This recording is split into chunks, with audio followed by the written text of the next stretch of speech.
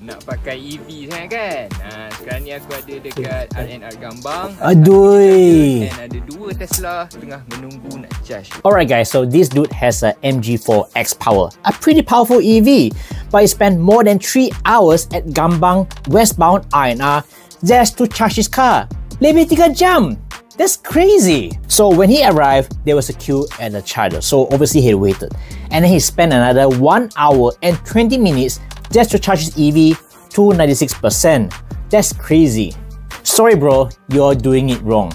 Let me give you some advice. I've been driving EVs a lot for long distance drives. I've been from KL to Kota Baru during Raya Eve. I've also driven from KL to Kuala Terengganu and even Taiping to JB on a single charge, and I have no big issues when it comes to charging for driving long distance. And here are a couple things that you should know if you plan to drive your EV for long distance drive. Number 1, stop charging at 80%.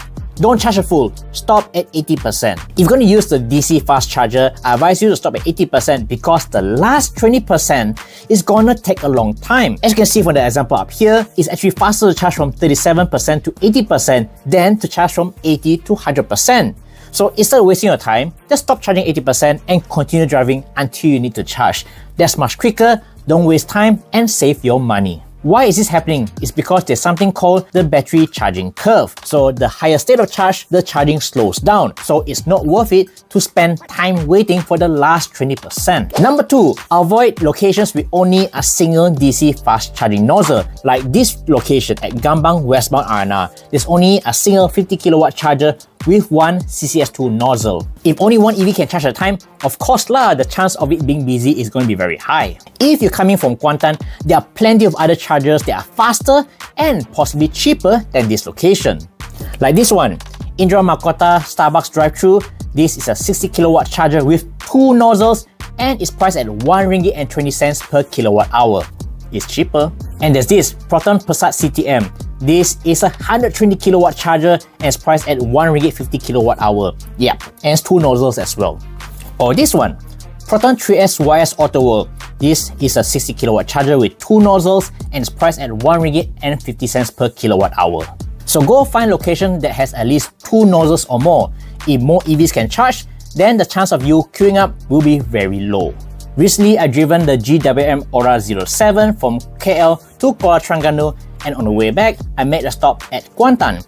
And when I charged at Indra Makota drive-thru, I only spent about 45 minutes to charge the car from 28% to 84%. And that's while having lunch. So I didn't actually waste time. So I'm actually charging the car very quickly while having lunch. And the total time to drive from Kuantan to KL is about 3 hours and 20 minutes. And that's inclusive of the 45 minutes charging time spent while I'm having my nasi kukus. So here's the thing about EV. If you still have the old petrol mindset of having to charge the car to full all the time, well, you're gonna have a bad time. With the EV, it's all about the top-up mindset. You don't need to wait until it's empty to charge, and you don't need to charge to full all the time. 96% charge and only 229 km of range? The MG4 X-Power has a WLTP rated range of 385 km on a full charge. How fast are you driving, bro?